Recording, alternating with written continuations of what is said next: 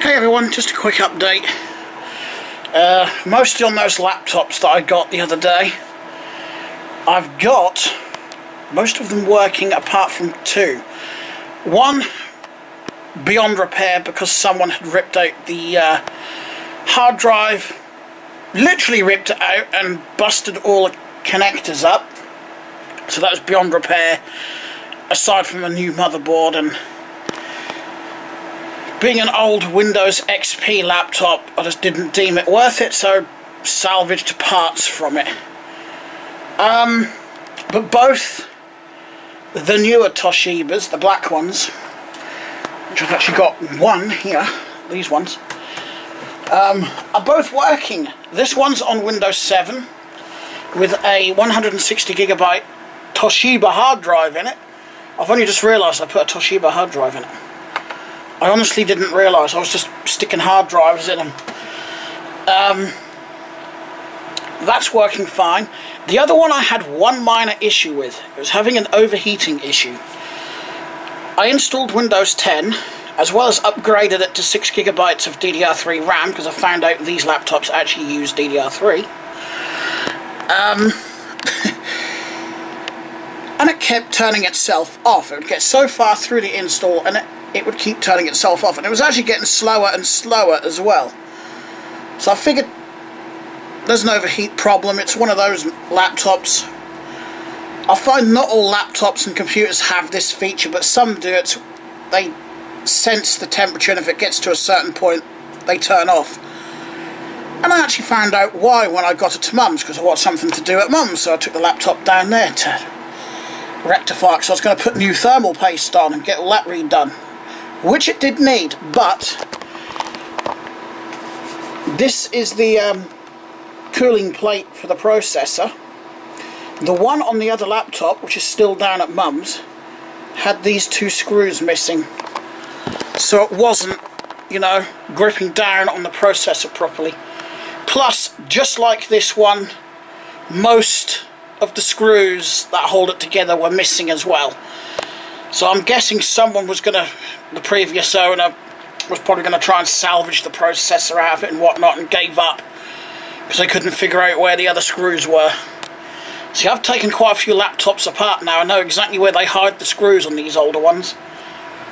Newer ones, like this one, not so much, but slightly older machines like this old Windows 7 Toshiba, they hide screws under the keyboard. You have to take the keyboard out, and you'll find at least 3 screws on a lot of laptops that secretly hold the damn thing together. Trust me, when I was a rookie with laptops, I found that out the hard way. There is a Compaq here. That Compaq I got working on Windows 7. It was very slow to install it. In fact, stupidly slow. And then I thought, as it accepted the 4GB of RAM, that Dell I've got, the Dell Inspiron, which I got working as well, by the way, will not accept 4GB of RAM, so I'm guessing 2 is probably its max, maybe 3. Anyway, I threw it in the Compaq. It worked. I was going to upgrade it to Windows 10. It wouldn't format, and it kept freezing on install. So I tried to reinstall Windows 7. Nope. Wouldn't even format the hard drive. It actually turns out the hard drive, when I tried to reinstall it, decided to die. Which would actually explain why it was running insanely slow. A knackered hard drive, basically. So Western Digital Blue, 160GB. Yeah, I was just trying to find that. So I will double check it, but I'm pretty certain that's knackered, because it won't format, it won't do anything, so pretty certain that died.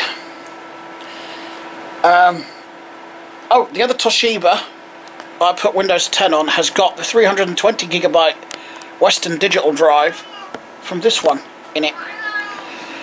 And this one's now got a 1TB hard drive in it that it originally had, because when I got this, my friend wanted the hard drive, which was a 1TB. But my brother had a spare one, and he gave it to me. And I was going to put it in the Toshiba, but I thought I prefer that on my editing laptop. So that's what I did. So I've actually got to go through and just connect. I thought I did all this, but it's not connected to the interwebs. It's not a problem. I know my thingy. That was connected now. So I've got to find Windows Live Essentials. There's probably better video editors out there, free ones, but that's the one I'm used to and I know how to use it, so I've got to install, I'll probably install VLC Media Player on this and AVG as well, as this does go online. So yeah, this had an upgrade as well. 1 terabyte hard drive. Don't worry, I saved all the video files from the other hard drive before I wiped it. I think that's it. Oh, kitchen, because there's one more, wasn't there? There was the HP Pavilion.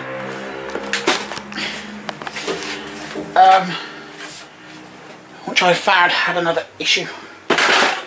There's the Dell. It's actually quite a nice machine now that I've got it properly working. I've stuck Windows 7 on it because I actually don't have a Windows Vista disk, so I couldn't, you know, restore it to Vista. Anyway, here's the HP with a key component missing. Because I had noticed whilst trying to install, you know, and I'm pressing the enter key to boot from disk and nothing was working. So I figured, keyboard's knackered, doesn't work. So I plugged in a USB keyboard.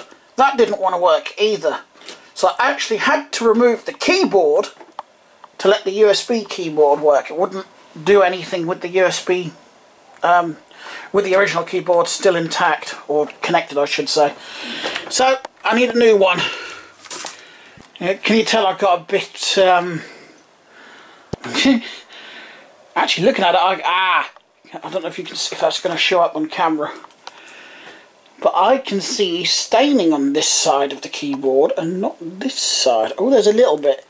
Something got spilt on this and that killed the keyboard. But stuck Windows 7 on this as well. I'll see if I can find a cheap keyboard to chuck in this. I also need some hard drive caddies for those 2 black Toshibas. Even though I've got a big bunch of them in here, various hard drive caddies. See, a bunch here, I've got loads of them. None of them are for a Toshiba.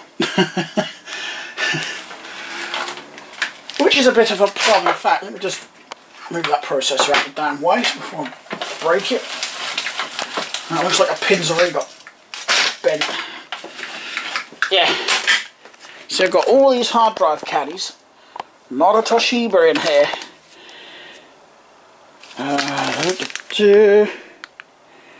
Assembled in Mexico. Not what I want to know. I want to know what it's for. Well, anyway, I know that's not going to work on that Toshiba, so I need something similar to this. Anyway, hard drive caddies, if you can find them, are usually not that expensive anyway. I say if you can find them because what most people do when they get rid of a laptop like that, they just take the hard drive and the caddy out and then discard of the laptop. And they've even done that on some desktop computers I've had, like the Dells. They'll take the little green runners out as well. So yeah, I need 2 of those. So yeah, been busy in that respect. I've had fun. Just got to get a few replacement parts. Oops. I don't know why I'm sweating so much. I only cycled back from Lidl. Right, I suppose... Yeah, my battery's flashing at me, so... I suppose I should end the video because that is it. Anyway, thanks a lot for watching, guys. We'll talk to you all again soon. Bye!